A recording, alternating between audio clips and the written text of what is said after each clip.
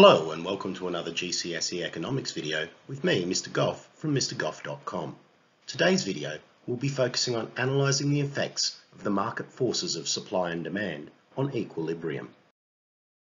We have previously looked at the reasons for shifts of demand. Now let's look at their effects.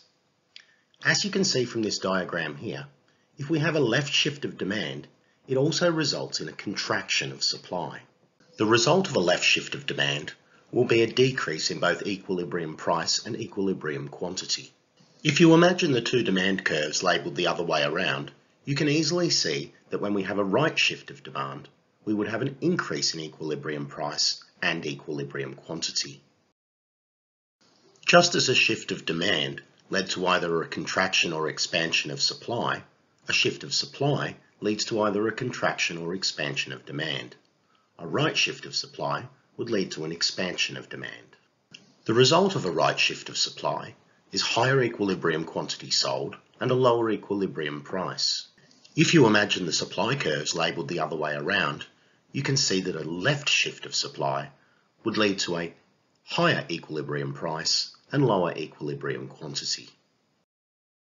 The elasticity of a product won't change the direction that the equilibrium price and quantity move in, but it will affect the extent to which they move in those directions.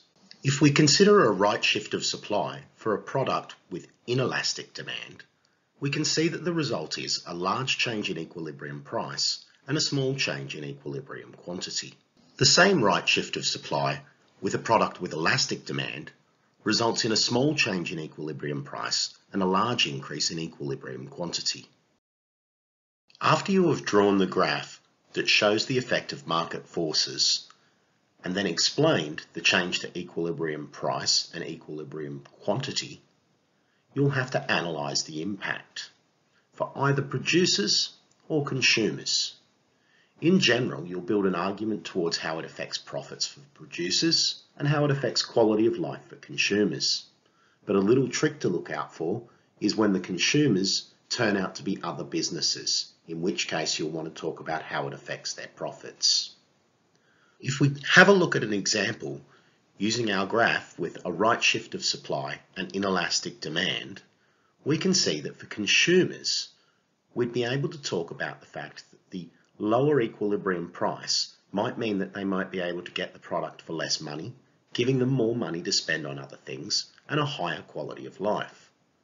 If we consider producers, on the other hand, they might need to lower their prices in order to compete with the new suppliers that have entered the market. This could affect their overall profits.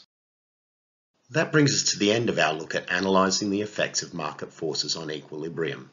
Join me again soon when we'll be looking at some videos on competition. Try the free resources at www.mrgoff.com to help you revise economics, and until next time, it's bye for now.